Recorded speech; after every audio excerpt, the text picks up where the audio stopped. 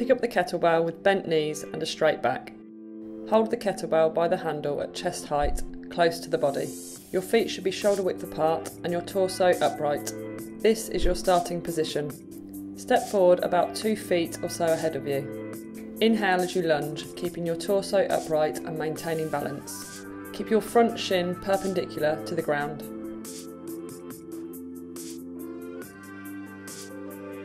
Exhale as you push off from the heel of your leading leg to bring you back to standing.